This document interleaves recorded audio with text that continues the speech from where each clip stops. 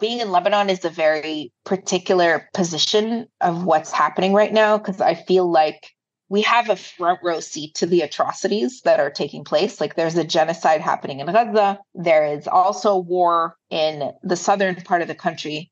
We cannot look away from what's happening. I feel like we are like sitting Clockwork Orange style with like our eyes sort of like that. And we're watching like literally a horror movie, but we also don't know if it's the preview to our sequel that we're going to star in.